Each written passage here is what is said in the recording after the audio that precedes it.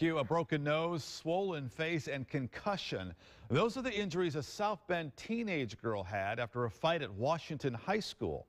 On WSBT-22, Suzanne Spencer has been looking into this. And Suzanne, the lawyer representing the family, plans on suing.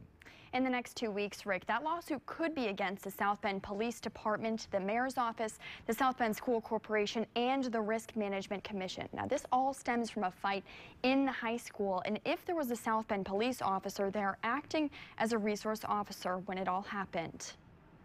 These photos show the aftermath of a 16-year-old's alleged battle in a high school cafeteria. The child that I sent to school was not the child that I was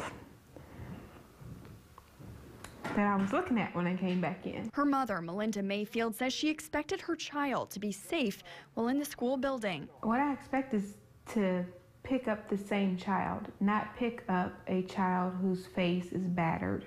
In this notice of tort claim, attorney Vince Campiti says the girl was, quote, brutally beaten by another student, while, quote, no resource officer was present. He claims it is regular practice and routine that Washington High School has security personnel present during the lunch hour. The point and the question is, once it began, why wasn't it responded to in a much quicker fashion? The delay in the response time is what resulted in this child's most major injuries. The whole thing was allegedly caught on video. In a letter to the superintendent, Campiti asks for that video. I was advised that it no longer exists, meaning that the video has been deleted, destroyed, is gone. So there is no video that we can observe. Campiti says he plans to sue because the family doesn't want this to happen again. I would hate for somebody else's daughter to go through the exact same thing.